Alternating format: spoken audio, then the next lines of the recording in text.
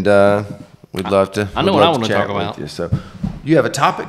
Yeah. All right. What's on deck here, Jeff? Silt fences. Silt fences. Yeah, I almost said a dirty word. So. Okay.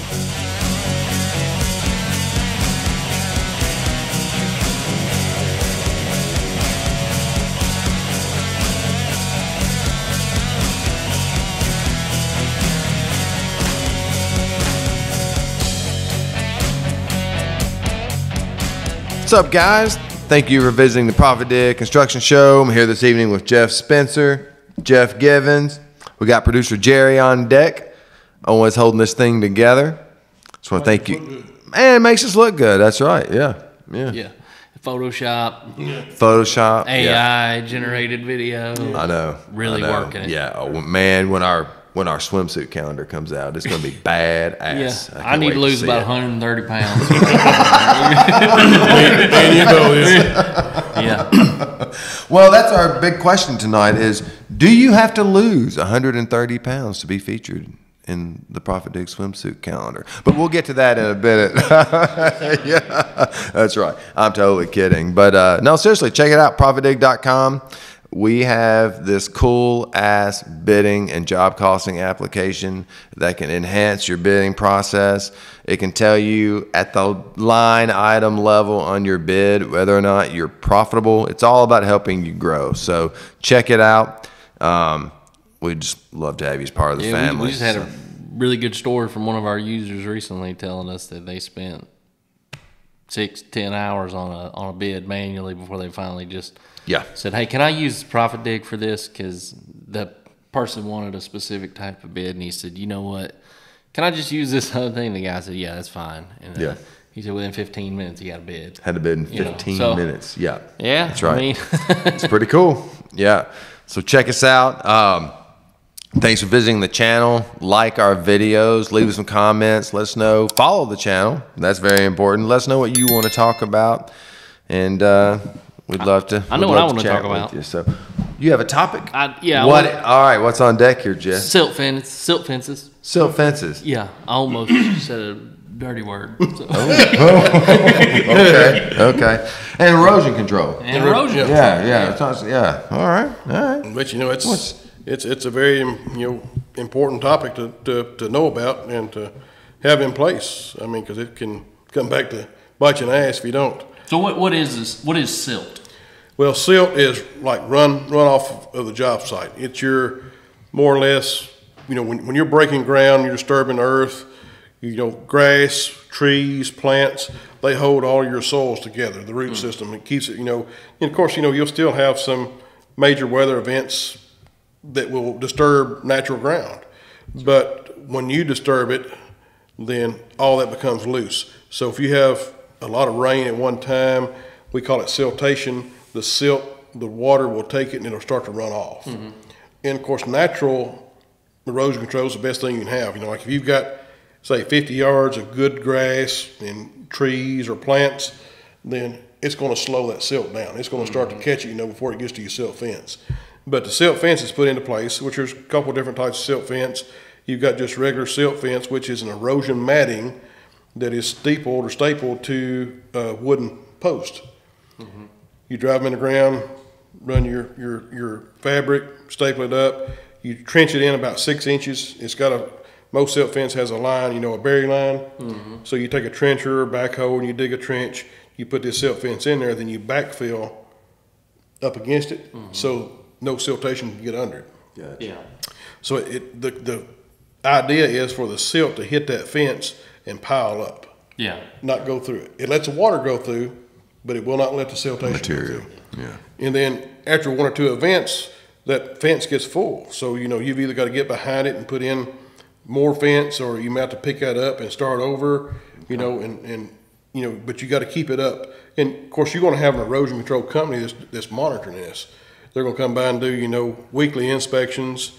And then they will, if you have a major weather event, they will come in and inspect, to see if there's any breaches and to see, who may be at fault. And who hires these erosion control companies? It's up to the GC or the contractor who's doing the work, they've got to have it in place. Is it just so they're up to spec on their erosion control so that they don't get fined, or that's what the inspections are for.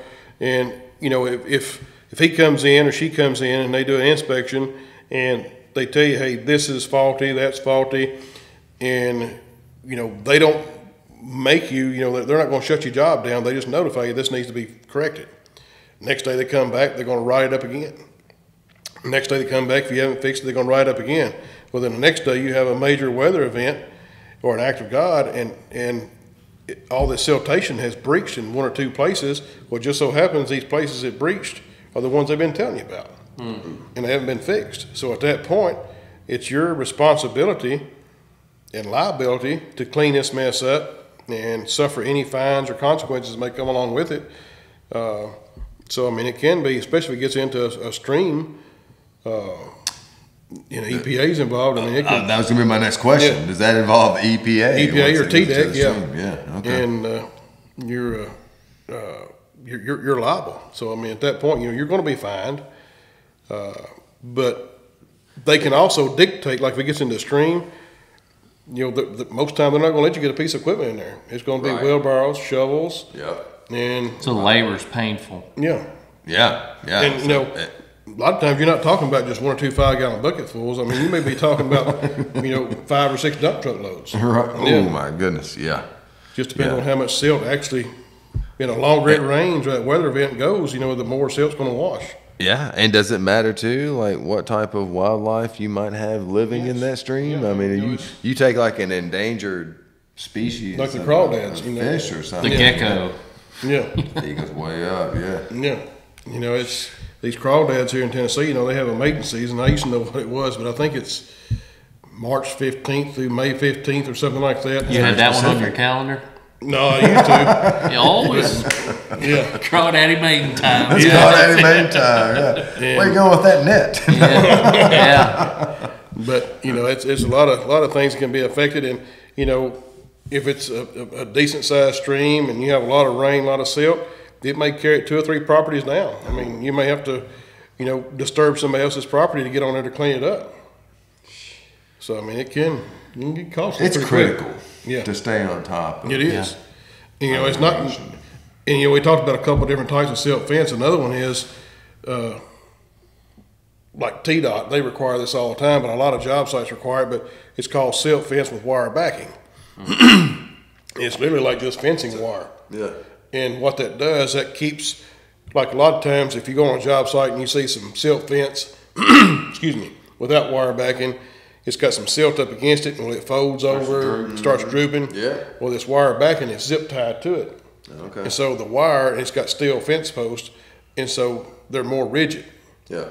And so it will take and hold more pressure, which in return should keep you safer. Yeah. Which I assume then once you've gone out and observed the job site, that determines what type of silt fence you're going to install or have installed. And if you're somewhere, engineers are pretty good at this now about designing stuff for erosion control. You say you're on a pretty good hill here and you're going down to maybe a stream, they will actually have multiple runs of silt fence to where if it breaches this one, the second one should catch. If it breaches it, you got a third one in place. I got you. Yeah, redundancy. Yes. Yeah, absolutely. Mm-hmm. So it's, and there's a lot of other measures. You got, rock check dams, you got straw wattles, stake straw bales, erosion eels. There's just a lot of different things, that they may require or want in place, to help protect the environment or neighbors down the road. It's. Yeah, and what? So when you're planning your jobs, what kind of event are you trying to predict is going to happen? Like, what are you accounting for? Like a certain size flood, or how many rain days? Anytime that they design a project that's going to have runoff on it, they base everything, as far as their detention ponds, whatever drainage system they have in place in this project is based on a 100-year flood. Okay. So if you ever have a major flood like that, to an extent, this project is designed to handle that amount of water in a short amount of time. Does it always work? No. but in theoretic terms, it should work. But you can never predict Mother Nature. Right. You know, Mother Nature, you may think you go back to May of 2010, May 1st, 2010. When Nashville was underwater? Yeah. Yeah. And I think they said that was like a 500-year flood, I believe. Yeah. I feel like we've had a few 500-year floods in the past couple decades. And we get a July. No matter how well things are designed, I mean, you think you got everything in place to handle, a lot of water at one time. Mother Nature can show you right quick, you're not ready. No, you're not. And in construction, you're sort of in business with Mother Nature. Right. In a sense. So it's very philosophical. Respect it. Yeah, absolutely.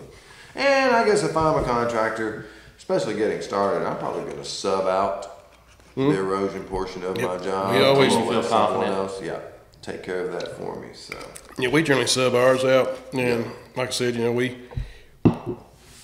whoever you sub it, what works good is when you sub it out, they have people on staff that does inspections.